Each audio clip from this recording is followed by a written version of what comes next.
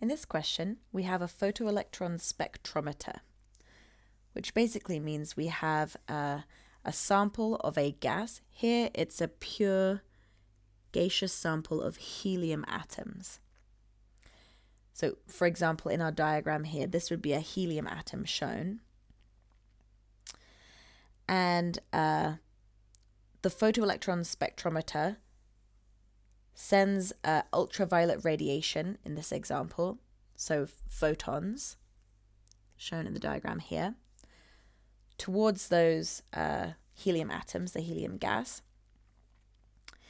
And what happens is the photons get absorbed by the helium atoms, and the energy of the photon is used first to remove the electron from the atom, and then it's used as kinetic energy, which is movement energy, as that electron then gets ejected.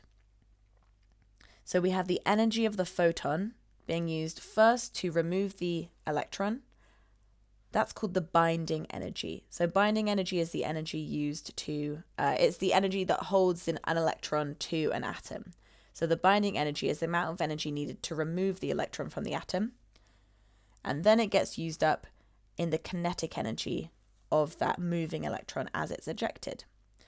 So what we can do in our question here is first use the frequency of our radiation provided to figure out the energy of the incoming photon. We then know the kinetic energy of the ejected electron that's provided in the question, so we can use that to figure out what was the binding energy for our electron in our helium atom. So we'll start by having a look at our equation sheet. We're trying to figure out the energy of the photon from its frequency. So looking at our equation sheet here, we have this equation, energy of a particle. The energy of a particle is equal to h, which is Planck's constant, multiplied by the frequency nu. So let's write down that equation here. Energy equals h multiplied by nu. So nu, that's our frequency, which was provided in the question here. So we can fill that in to our answer list here. The frequency of the photon was 9.45 times 10 to the power of, and on this website, to write that, we write E to means times 10 to the power of, and then 15. And that was in units of per second. The h, that's Planck's constant. So if we go back to our equation sheet and look for the h, here it is, Planck's constant, which is 6.63 times 10 to the negative 34 joule seconds. So let's enter that here. 6.63 times 10 to the power of negative 34 joule seconds. Okay, wonderful. So we've got our two known variables and one unknown, so we can now use our equation. Our equation already says energy equals, so we have the right form, we just need to put in our numbers. So let's put in our numbers now. Energy equals h, which is 6.63 times 10 to the power of negative 34, multiplied by nu, the frequency, which is 9.45 times 10 to the power of 15. So we're going to put that in our calculator, and that gets us a value for the energy of the photon of 6.27 times 10 to the power of negative 18 joules. So we can enter that into our answer box here, 6.27 E for times 10 to the power of negative 18 joules.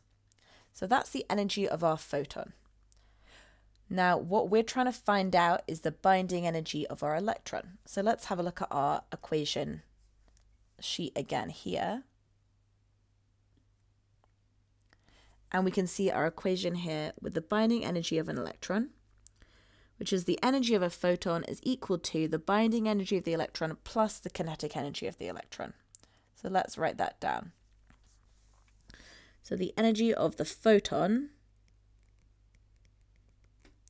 is equal to the binding energy of the electron that's ejected plus the kinetic energy of the electron that's ejected, which is exactly what we talked about earlier. Our photon comes in with a certain amount of energy, and that energy is used first to remove the electron, that's the binding energy, and then secondly to eject it with a speed, that's our kinetic energy. So if we want to find our binding energy, we already know the kinetic energy because it's given in the question here. So let's add that into our answer box. Our kinetic energy was 2.32 times 10 to the power of E negative 18. That's in units of joules. And we know our photon energy because we've already calculated that. So we're trying to find binding energy. Let's first rearrange our equation. So we're going to subtract the kinetic energy of the electron from both sides of this equation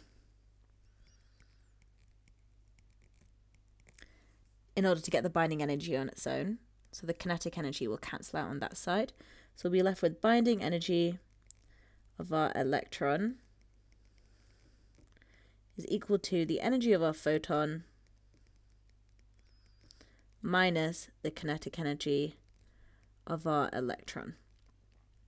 So we can put in our numbers there now. Energy of our photon we calculated as 6.27 times 10 to the power of negative 18 joules, minus the kinetic energy of our electron, which was provided, which was 2.32 times 10 to the power of negative 18 joules.